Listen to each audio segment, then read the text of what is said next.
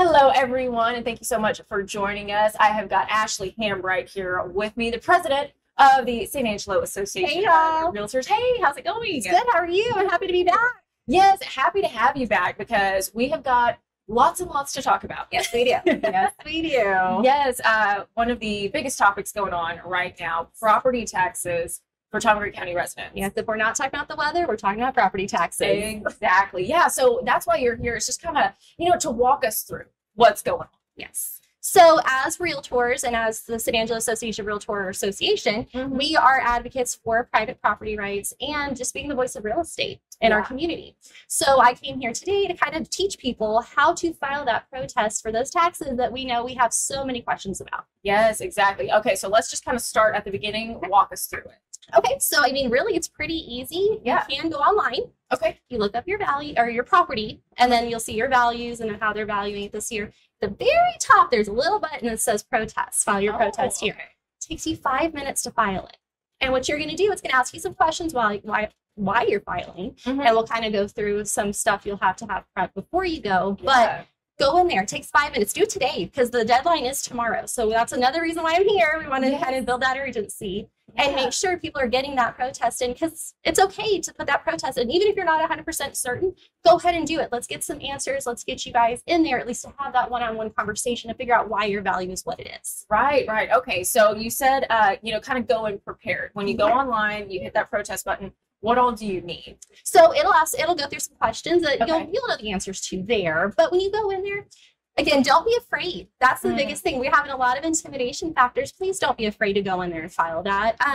You can take pictures of your home because let's face it, the people aren't going inside your home. They're not on your property when they're, assessing the value. Yeah. So take some pictures, take some updates that you've done or haven't done. Have that information. If you do have an arm's length transaction that you bought a home, recently, and the appraisal is a different value than what you're having it assess that now, take that with you. There's a lot of things you can take to show that value. Okay, so showing the true value, and then have that conversation. Yes. So whoever you're speaking to, whether it's the board or an independent appraiser, they're going to look at that and they're going to look at it with you, so that way you can actually have that conversation. Okay. So kind of being prepared, getting those pictures, getting kind of your evidence, I guess, built up. Basically. Okay. All right. What's next? Well, so another thing is if you have an appraisal, that you can actually hire an appraiser to go out. Now, again, appraisals for values on property when you're purchasing one, realtors, and of course we'll talk about this, those numbers might be a little different than your actual tax value. Okay. So just understand that if you do hire an appraisal, or hire an appraiser to do an appraisal, I should say, that might be a little different number than what your tax assessment's coming out at. Okay. So just understand there's a lot of different moving pieces that could be coming up with numbers for your home. But again, if you have that appraisal already in hand, take it down there if it's a little bit lower than what it's showing for your tax purposes. Okay, good deal. Yeah, so basically kind of like we talked about, gathering your evidence and really advocating for yourself and your home. Yes, yes. Because as realtors, unfortunately, we are not allowed to provide data for tax purposes. We can run numbers as far as comparables for when we're going to list your home, but we cannot provide that to anybody for a tax purpose, unfortunately. So that is one place where our hands are tied as the Realtor Association, but that's just why it's okay to have some more ammo in your pocket if you need it. With the other stuff. So. Exactly. So are there particular other places that people can reach out to for help? I mean, you can reach out to your realtor just to get started. If you guys have questions about how to even get the process going, we did create an infographic and we put it on our website. We'll post that in the comments. And that way you can actually go in there and it shows you a how-to. It's almost like a little video circle. Okay, here to start, kind of where to look and all of that. But the biggest thing is just please do not be afraid to go in and have that conversation, because that's what a lot of things I'm hearing are they're intimidated to go and have that conversation, or that you may be put in front of the board. That's okay. Those are volunteers. Those are people just like you and I to have that conversation and just to get those answers that I know everybody has right now as to where these numbers came from. Yeah, exactly. And that's a good point too. What else have you been hearing as far as feedback from people? The intimidation factor, of course, and then what else? Well, it's just the inconsistency of the numbers is what we're seeing now. Again, these are questions that you're going to have answered by the people when you're there, but at least getting the information why your value's that way. Okay. You know, some areas might look a little different, and they have gone back in some areas and reassessed since the initial numbers came out. Okay. So, and again, that's not just a blanket statement there. There's just been some things, but if you have, and that's also one thing to remember too, if you've received a later notice, then you have an additional 30 days from the time you received that notice. So your cutoff may not necessarily be tomorrow, but a lot of people's are. So that's why I'm really here today, just to push to get that information out, to get that protest in if yours is coming up.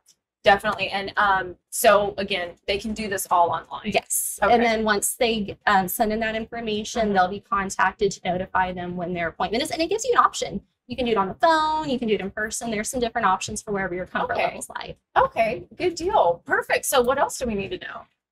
Please get out there and just be a voice. Be a voice for yourself. Be a voice for the community. We're out here obviously advocating for that voice, but it's going to be the community that has to step up and, be that greasy wheel that gets the attention, because that's just how that's how we're going to get things changed. Yeah. And again, so this is, these are individuals protesting for their own homes, for their own properties. Yes. They don't necessarily go through realtors or correct. But we can guide them as to where the website is, where to go, to actually go in there and file, and kind of just the steps to get the process started. But unfortunately, we can't provide any data. It's just, unfortunately, we just can't. But we're there to be your voice and to, to cheer you on and make sure you're getting that voice heard. Wonderful. So are there any other, questions that people have been asking you that you want to address? Or well, really, it's just the how and where these things came from. But again, that's something that the tax appraisal district's going to have to provide, because they will have to show you where these numbers came from. So ask those questions. Make sure you're asking, because they have to provide it to you, so that way and you can ask them, if that one is actually comparable to the property. If you don't feel it is, and you might have another property that you may want to have them check out, go for it. Okay, so they can actually ask questions. Yes. Oh, yes. For the Wonderful. Yep. Have that conversation. Just again, please don't be afraid to have that conversation. That's the biggest thing. I don't know if I've already said that enough, but I'm going to say it again. Yes, because it's their home, their property. Yes, that they're advocating for. Yes, exactly. That's exactly right. Wonderful. Well, Ashley, thank you so much for joining us. Thank you for having me. Giving us all this great info. Do you have any final thoughts or messages? No, just like I said, holler if y'all have any questions as to how to get started, but please get that in today, so that way you don't miss that deadline if your deadline's coming up. Yes, June 1st. Yes. Deadline. And then if for some reason yours came in later, it will have the date on your assessment, so that way you know. But go ahead and get it in as quickly as you possibly can, just so you don't miss it. Wonderful. And like she said, it's all online. Yes. Do it in a couple minutes. Yep. Oh yeah, 5 minutes. And there maybe less if you're quicker than me. Yeah. Well, awesome. Thanks again, Ashley, for joining us so much. And answering some of these questions for us. Thank you so much. Y'all have a good day. Of course. We'll see y'all next time.